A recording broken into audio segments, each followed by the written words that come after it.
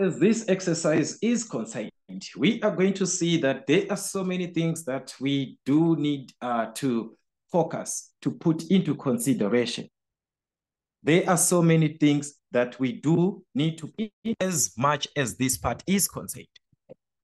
All right, so if we are to check, we are given some other we talked about the first part and so forth. So you're just going to have a continuation where you see that there is a challenge.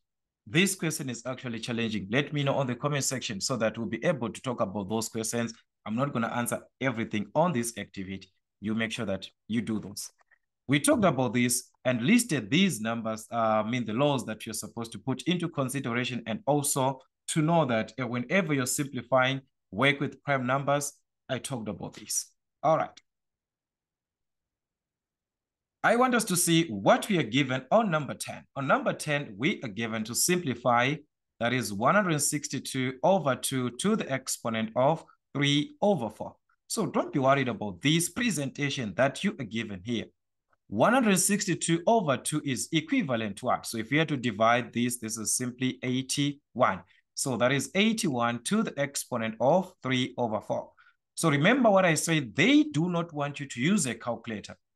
So what you do is that you express this number in simplest form, and the simplest form is to have it as a prime number, which is any of these prime numbers. So 81 can be written as a 3 being raised to the exponent of a 4.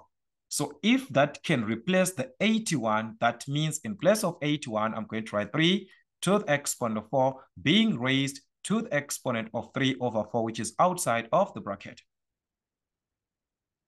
Not forgetting that an exponent to an exponent, you are going to multiply these exponents together, m times n, which is mn, under the same x that we had before.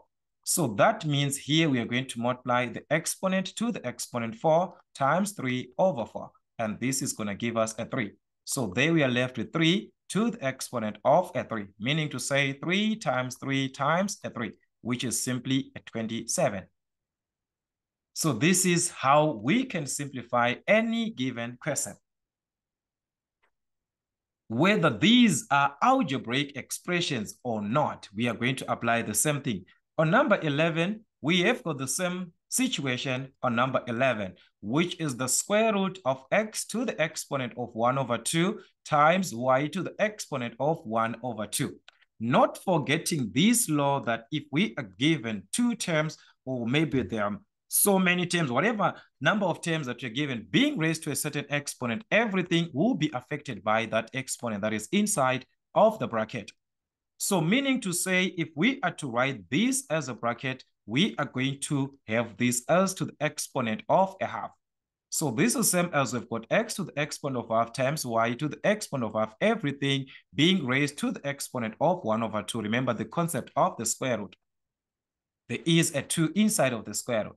So each and every part that we have here is going to be affected to the exponent of 1 over 2. So what does it mean? It means we've got x to the exponent of 1 over 2 to the exponent of 1 over 2, which is same as we are multiplying by 1 over 2. Y to the exponent of 1 over 2 multiply to 1 over 2, an exponent to an exponent. So this is going to give us x to the exponent of 1 over 4 multiply to y to the exponent of 1 over 4. If we multiply an exponent to an exponent. So what does this part mean? We're done. That is what you can have your answer as, or you can have this as the fourth root of x. This is the same as the fourth root of x times the fourth root of y. These can be given or can be written under the same root sign, which is the fourth root of xy. So it's one and the same thing, as you can also write as xy to the exponent of 1 over, which is this part. So you can even leave your answer at this stage, which is fine. So this is what they are simply testing you all on these questions that you are going to see on this activity. Considering also on number 18, we have got a similar condition on number 18, where we are given that is the cube root of the square root of, which is x to the exponent of 30, y to the exponent of 36. Everything that we are given is x to the exponent of 4, b to the exponent of a 5. That's what we are given. So meaning to say, in this case, remember the cube root, this part of the cube root means to the exponent of 1 over 3. The square root means to the exponent of 1 over 2. So it simply means this part that we are given there of x to the exponent of 30, y to the exponent of 36. The first thing is to get rid of this square root that we are seeing. So how can we get rid of this square root that we are seeing here? The square root is same as to the exponent of 1 over 2. And after that, how do we get rid of the cube root? The cube root is same as to the exponent of 1 over 3.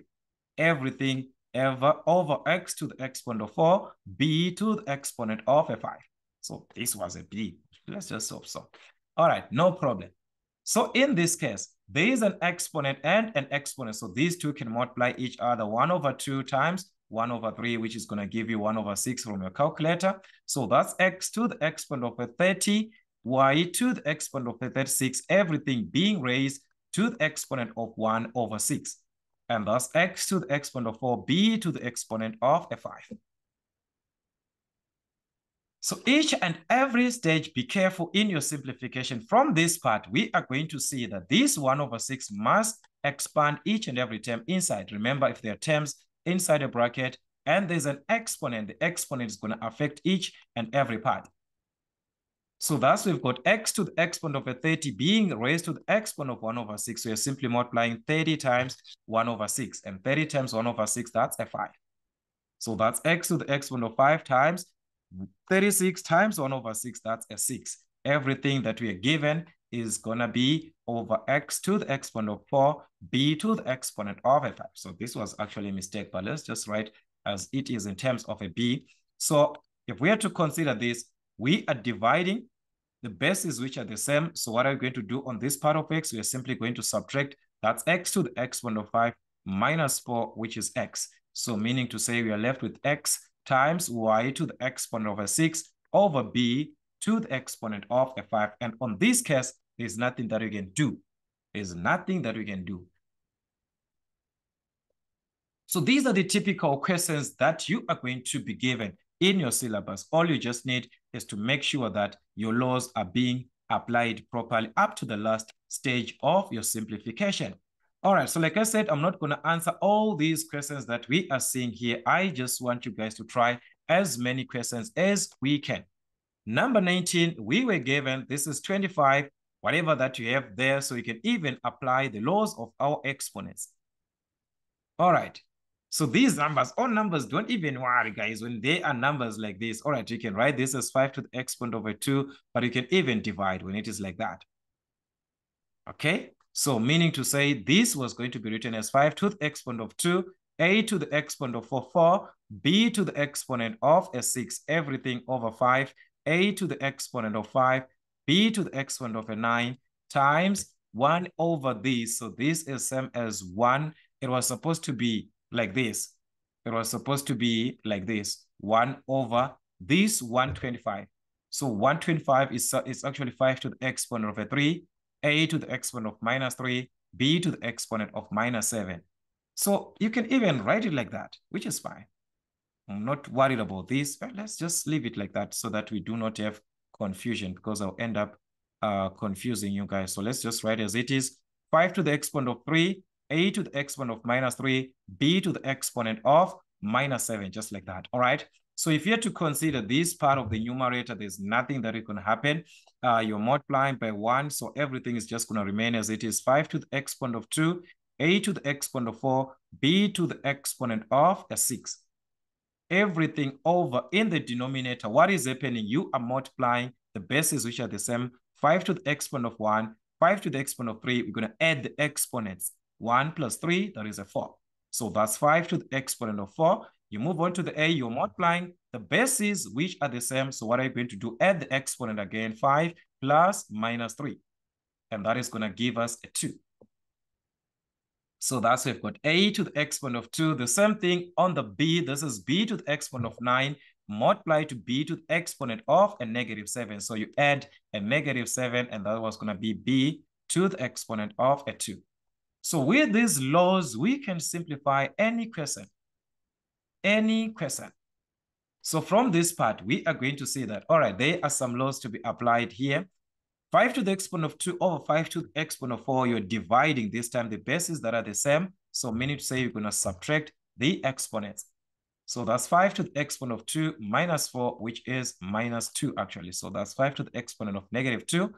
The part of A also is the same. This part of A, you are dividing, you subtract your exponents 4 minus 2, which is a 2. The part of B, again, 6 minus 2, which is a 4. So meaning to say we can simplify this 1 over 25 for 5 to the exponent of minus 2. This is 1 over 25, which is multiplying a squared b to the power of 4, everything over 1. So it simply means we can write this as a squared b to the power of 4 over 25 times 1, which is a 25.